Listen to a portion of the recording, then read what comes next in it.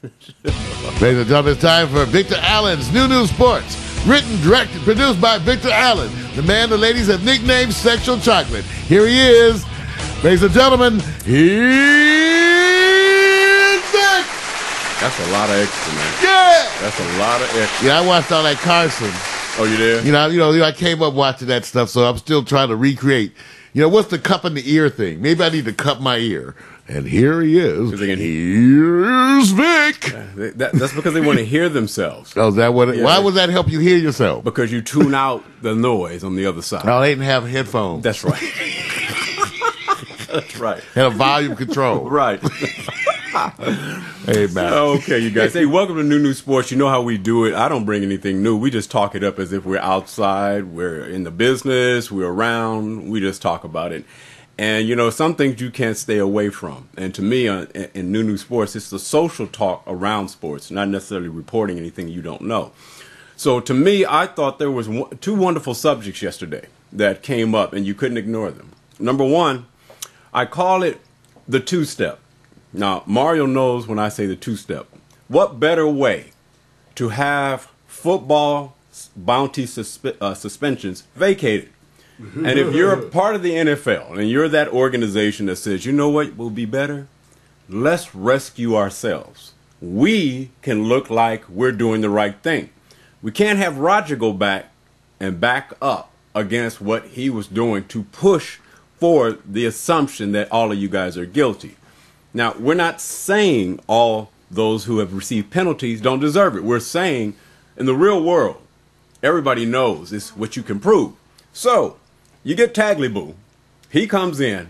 And I said, now, before he came in, Mario, obviously they had a meeting and says, you know, let's send Tagliabue to go out and how many attorneys were at that meeting? Oh, a whole bunch. How many attorneys do you think? Do you think it was less than 6? Man. You think it was 6? You think it was 8 or 10 attorneys? This is a smooth. Yeah, how many? You know that was a big room with the big old table. That ain't the little old meeting. Right. That's the big ass table meeting. Right.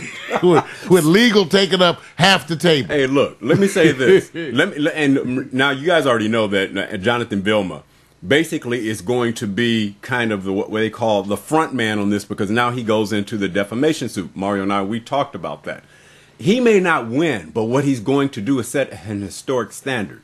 Is it really about winning, or is it about going that Roger Goodell now is going to be on the defensive? See, at first it was Jonathan. Now. No, he's on the defensive. It's about both. Yeah. It's really about both, because here's the issue. It is so convoluted and dirty that you can't say what the real legal implications are. You could just say what the problems are. Right. Because this is the kind of thing where it takes a bunch of attorneys to wriggle it out. Right. Why? Some people already been punished, Vic. How do you take that back? I know. But when Sean Payton, right? Can't take it back. He's already been sat out a year. How do you take that back? Right.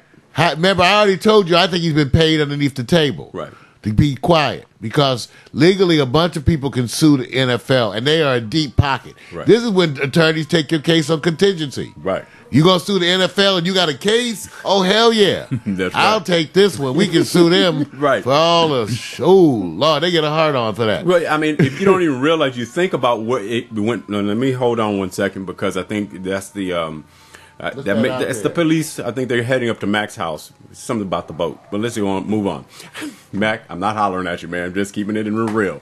Look, bottom line is, it has started off from a man who's basically going, you're changing the foundation of my lifestyle. If this stays with me, once I'm out of football, which is a short lifespan, I am not saying that Jonathan is innocent. I'm not saying that at all. I'm saying that if when you play the game, you know, you play the game. And sometimes you're too much into yourself. And right now, everybody's talking about Roger and his last effort to turn around, for example, and take kickoff returns out of the game of football. Now, we can understand stuff. That is not for the betterment of health and safety as much as it is that they have to take away that the lawsuits that may be coming from those who have been injured.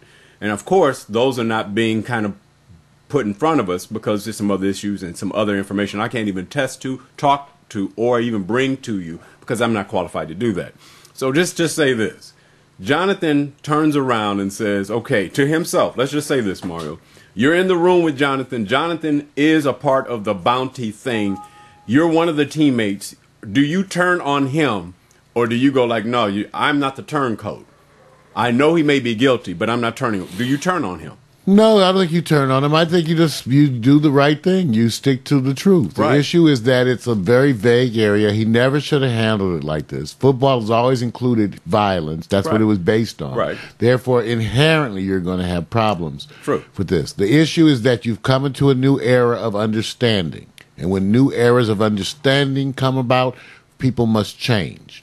You have a new understanding that certain sports are damaging to people. You also have a cultural movement which says you can't do employment. You can't have a job or a game that causes damage to people. Right. It's of that time. That's why we don't have gladiators. You can't say let's duel to the death and people sign an agreement that we say it's okay and then go duel to the death. We won't let you. Right. So football has a problem, and that is inherently dangerous. Right. So the kickoffs, like we said, the punt, statistically, because now you have people who are getting, 80 yards apart, 60 yards, whatever, building up a head of steam and running at each other. It's always been that way. Yeah, guess what? Right. That's where a lot of them get hurt. Right. So they got to take that out. They're about to make it so you don't hit below the waist. Right. No, I understand that. They're about to change the whole game of football is about in the next 2 to 3 years. Right. With the goal being that those coming up who are young will get used to a new game of football. And there's no problem with that, because let's look over the time. If you go look at the pads and what they used to do, it has gotten better. But the athletes have gotten stronger. So it's kind of it going back and forth here where, they've advanced on this. But I'm not even going to get into that. What I'm trying to get at is do we give credit at all to Tagliabue? See, if it's the two-step is the commission saying, I got you, I got to rescue you. Because then, I mean, in a sense, for doing your job, which is to review a case and make a ruling. I guess we do. You're supposed to be able to do that anyway. That's your job. Right. Now, he's the former commission, before the commission. Right, but he was hired to do this job. See, I go like, if that's your job. Right. I love it when you do any job exceptional, but we are supposed to have certain expectations. And one of those is that you should be able to do your job. Right. That to be just, unfortunately for a lot of us. Right. We can't get out of bed in the morning. Right. Okay, so we don't do our job. Right. So Tagliabue gets to sit there and say, I have a distinct advantage of knowing legally, we don't stand a clear chance to win this. I was listening to a show with Stephen A. Smith, where he was really the man who told it what they call the support, just unblemished, of Roger Goodell. I mean, he said, this is the NFL. Billions and billions of dollars. They run this bitch. And he had to sit there and say today, after everything I've seen, I have to admit to America, I was totally wrong. I said, why? Because you gave the man who probably gave himself, Roger Goodell says, I am the man. I can run this bitch. Mm-hmm. So now what happens? Jonathan is going, I'm not going to sit quietly. Tagliabue is saying we need to offset this because it's going down a road where it doesn't look like we have a clear win. So, I agree with you, Mark. Oh, they've told him. Right. Remember how many attorneys are in on this? Yes. So they've told him. Attorneys, they love to talk. This is what they do. They look you dead in the eye. You're screwed. That's right. It's done. This is damage control now. It's done. And by the way, we need another 500,000. We're going to need about $1 million retainer. Right. There's about over $1 million in estimated, I'm sure, legal fees. And it's not just Jonathan. Now, I don't know if the New Orleans coach, I don't know if he's going to go after it that way. Sometimes when you're too close to the top, it's a little bit different. He's a coach also, and he works for the owners. But the other players who say, hey, I have no allegiance, I get traded on the drop of a dime. You don't think that others have sat back and says, if you have vacated his, then what about everybody else? And since they all have been vacated, don't you think they're all going to ride the bus together and jump on this train? Oh, yeah. So bottom line is, we're just saying the two-step is in full effect. We probably won't see anything happen. And they'll string this out for a while so it's removed as a top subject as much as possible. And hopefully go through the playoffs where everybody's going to talk about the playoffs. And then after that, then we'll start seeing more of it. But in the meantime, I couldn't avoid that, man, because it was just so obvious. No, because they're trying to play it down, the real big impact, even the media, because that's their advertiser. Huge money, power brokers in this. Right. Right. So, but they ain't gonna give us nothing, so we might as well talk about it. But yeah, that's why you don't hear about it. They are screwed. That's right. They are screwed. And believe me, they're working on saving their product because they have to morph it in the next 2 to 5 years, and they intend to. Right. You're going to watch football morph. Right. Okay. And they also need to deal with this, and they need to go back and tell homeboy and say, listen, next time you talk to us before you do these things, right? Right. Is there, right, let me ask you this real quick, because I think I know you kind of know what your response is going to be. Is this, in a roundabout way, an admission of guilt, indirect admission of guilt that Roger did the wrong thing? It is an indirect admission. It's done in the way that lawyers script it so that you don't have. You're trying to minimize the legal damages, so you don't actually admit. See, they know they're a deep pocket, right? So they already on the hook, right? And this is the type of thing where you get those extra damages. Like if Sean Payton could argue how this impacted his career, right? To be off. Right. Jonathan Vilma could talk about how this has he says, a lasting impact on his ability to get jobs as an announcer. Right. That's right. So there's a bunch of deep pocket things, and that's why it's all damage control. Oh, yeah. Bend over, NFL. Take the big one. No Astroglide. It's going to be a dry one. It's going to be a good. So we just want to let you guys know, we're not blaming Paul, but if you had to turn around and say, let's make us the ones that rescue us. Great way to do it. I mean, if I had to think of the best solution with less losses, hopefully, I would say we'll rescue ourselves. It'll look like we're doing the right thing. Because right now, the question is going to be, Mario, is how long will Roger be in that seat as the commissioner? And that's the one. Yeah, not long. Not long. Not long? No, but well, actually, to tell you the truth, it depends how the decision was actually made. For all we know, right, that was a group decision made by a bunch of the ownership, and his job is to take the fall for it. That's right. It could totally be that. In the back room, they would be saying, hey, we paying you, dude. Right. Take the heat. That's your job. Right. That's why we pay you, so that when we F up, you are out in public to take the heat. Let me ask you something. Is it better for a commissioner? I know this is biased, and it's a history that we don't have in the NFL as commissioners.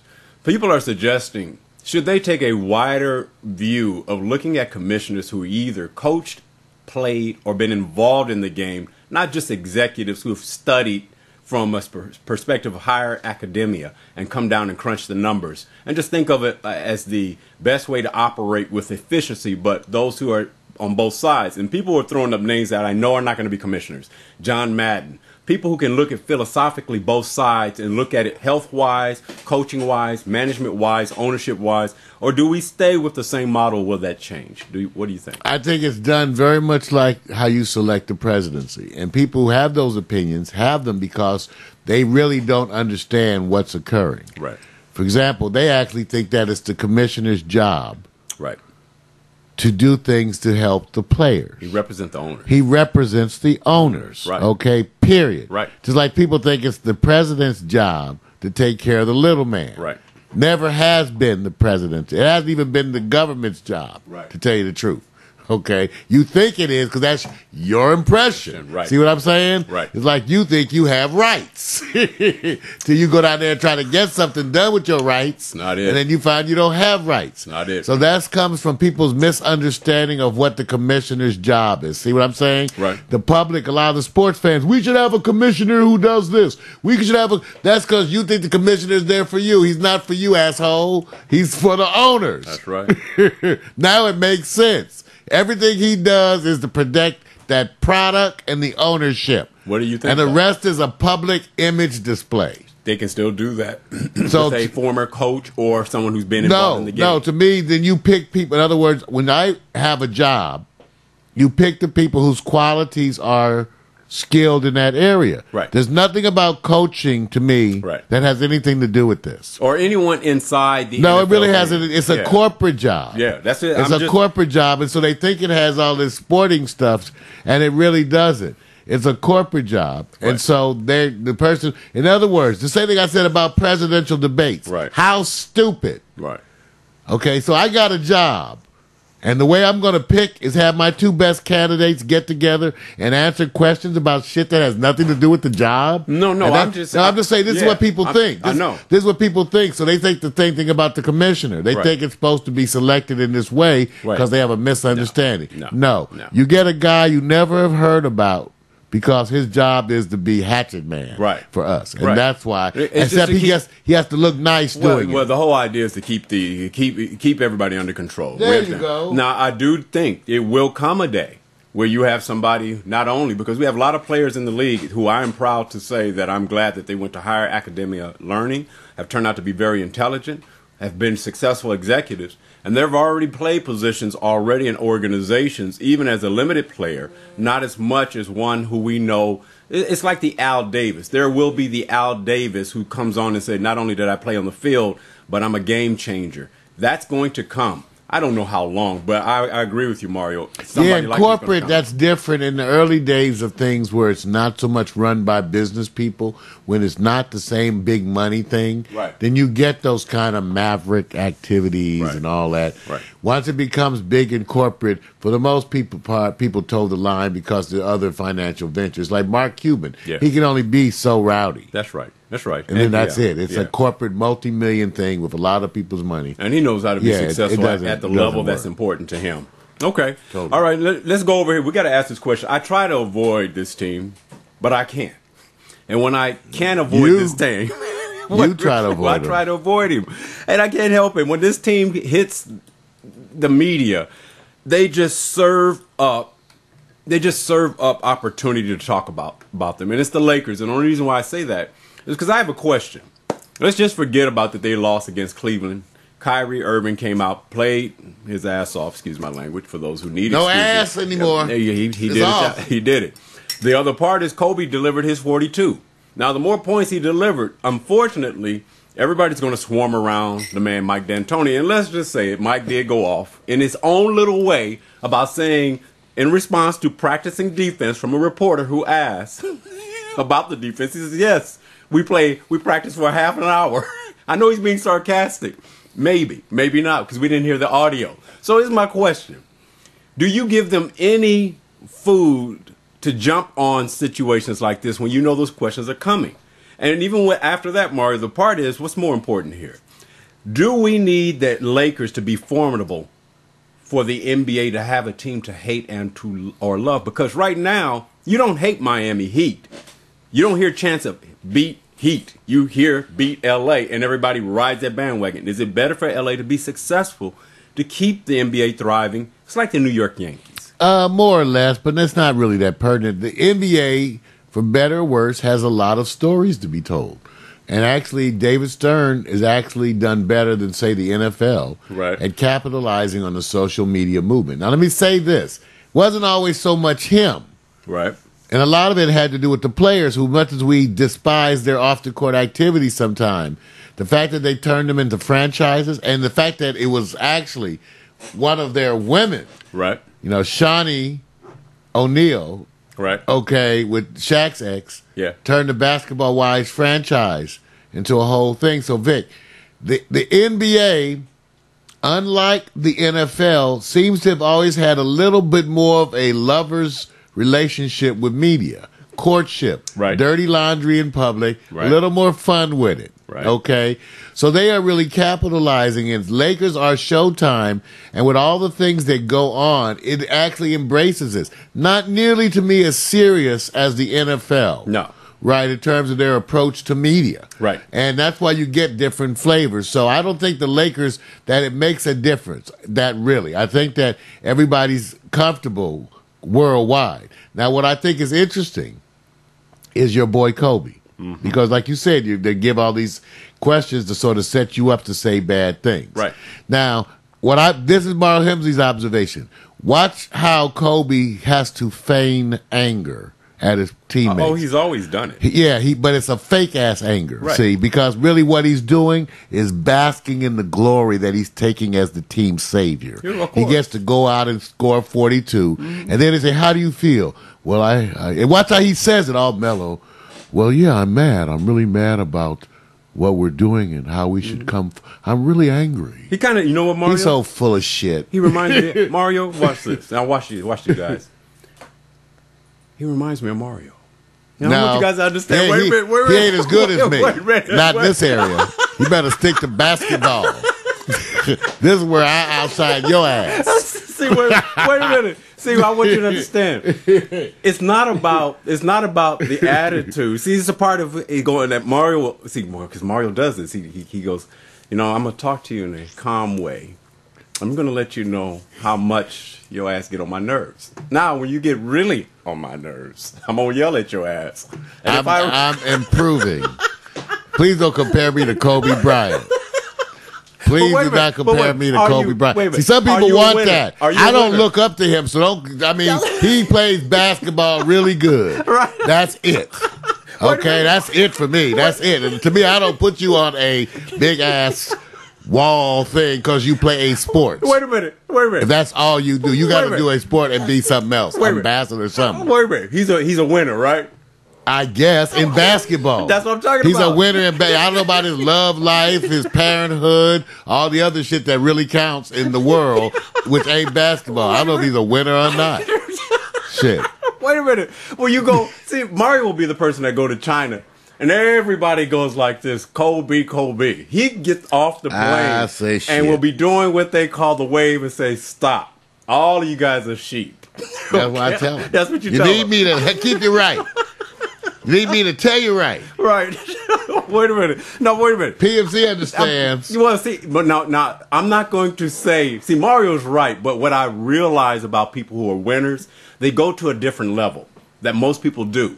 And I'm saying the correlation is, no, Mario's not like And Kobe, you don't know you win in every area, too. You win in the area where you says, look, I'm on the stage of play right now. And on the stage of play, I don't play less. Right. That's the only thing I was saying. No, and I agree with you because part of the issue with most of our heroes, right, is that they don't stand up as heroes in all the other areas. Joe Namath was my hero when I was starting out playing football. Right. So all that Monday night shenanigans and all that stuff broke my heart. I know that. All of our heroes can't be heroes in every area. I know. I agree with you. So, I mean, it's just me saying somehow or another you need a team out of the West. And I think OKC has become that team that everybody looks at a certain way, but they just don't have the personalities and all the glare of the superstardom the same way. Don't. Kevin Durant. Maybe they can win because of that. Yeah, it's like San Antonio. They're more exciting than San Antonio, but you wanted San Antonio to have that flair and glare like Miami Heat.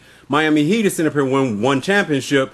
San Antonio's won 4, multiple, and it's under the radar. Isn't it so unfair that you get to be so good at your sport or your task, your job, and then unfortunately you have to now get in front of the media and be something else, just like the rest of you guys.